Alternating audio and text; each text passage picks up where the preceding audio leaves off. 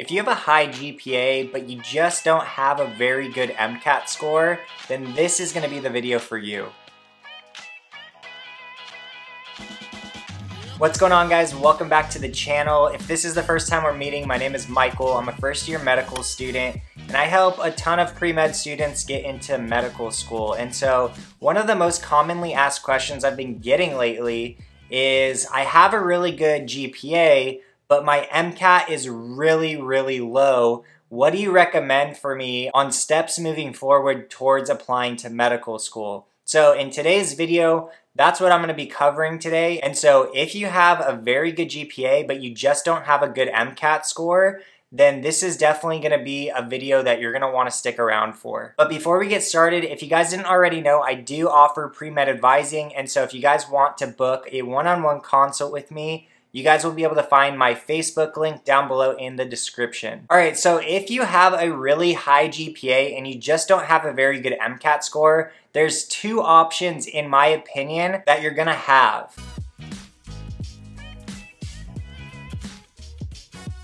So the first option that you have is very simple. It's retake the MCAT, because if you have a high GPA, then obviously that's not what's going to keep you from getting into medical school. And so you need to really start to focus only and solely on your MCAT score. Now, I know this is easier said than done because the MCAT is a very difficult exam. And so if you guys need any help, figuring out how to properly prepare for the MCAT, I highly recommend booking a consult with me, because I'm going to be able to give you guys some really good advice, tips, and resources to help you guys study for the MCAT. Now, I know that's the option that not many people are going to like to hear, but it's the honest truth, you guys. If you have a high GPA and you just don't have a very high MCAT score, that's really the only component of your application that you need to be focusing on. Now, that being said, this option is only going to work if the rest of your application is solid. So as long as you have really good clinical experience, really good shadowing hours, volunteering,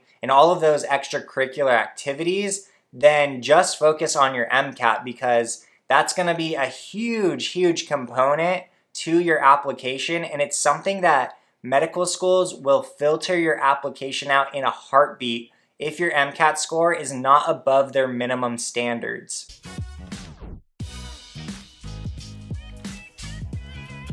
Okay, so the second option is doing a special master's program. Now, there is a little bit of a twist to just doing any sort of special master's program. And if you guys watched my last video I did on special master's programs offered at MD medical schools, you guys are actually the exception to that video, because in that video, I advise people to mostly focus on DO schools that offer special master's programs.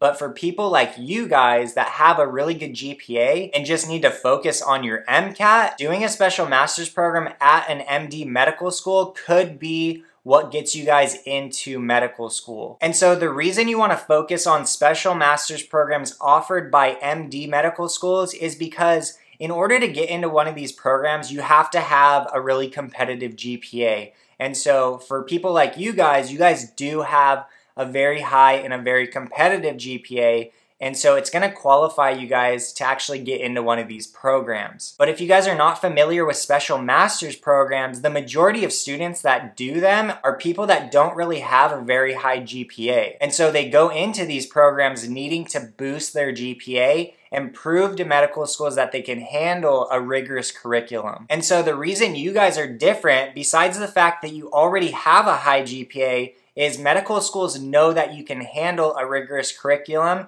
And that is a requirement that these MD medical schools have when looking at your application for their SMP programs. Now, once you guys start doing a little bit of research on MD medical schools that offer special master's programs, you might find quite a bit of schools that actually have an MCAT minimum. And so generally that minimum is right around a 500. And so for a lot of schools, if you don't have a 500 MCAT, then most likely you won't be accepted into a special master's program at an MD school. And at that point, you might want to consider, either retaking the MCAT and doing better, or going to a DO school and doing a special master's program there. If your GPA is extremely high, I'm talking about a 3.9, a 4.0, and your MCAT is below a 500, you most likely can still get into a medical school, whether that be an MD or a DO. Now, you probably have a better shot at getting into a DO medical school just because MD medical schools and their application process is much more strict than what DO schools require. But let's just say that you guys get accepted into a special master's program at an MD medical school. So what are your chances now of actually completing the program and going on to medical school? And after doing a little bit of research, you guys actually have about a 90% chance of getting into medical school upon completion of a special master's program at an MD medical school. Now, the reason that percentage is so high is because of the difficulty to actually get into one of these SMP programs. And so unfortunately for people like you guys that have a really good GPA and just struggle with the MCAT, you guys are in a very unique situation because you have a lot of different options, but it just kind of comes down to what option best fits your circumstances, your lifestyle, and basically what you want to accomplish with regards to getting into medical school. And that's one of the reasons I offer pre-med advising. It's a little bit more advanced than undergraduate pre-med advisors can handle. And honestly, I didn't have a very good experience with my pre-med advisor during undergrad. And that's one of the reasons that I wanted to start advising pre-med students, because there's a lot of misinformation out there. And I don't want you guys to lose time, to waste money, and to believe that you guys can't do it just because of a stupid number. So if you guys want to talk with me about your individual situation, the link to my Facebook page is down below. I highly recommend coming and talking with me. And so basically, just to recap your guys' options, if you do have a high GPA and a low MCAT, you can retake the MCAT.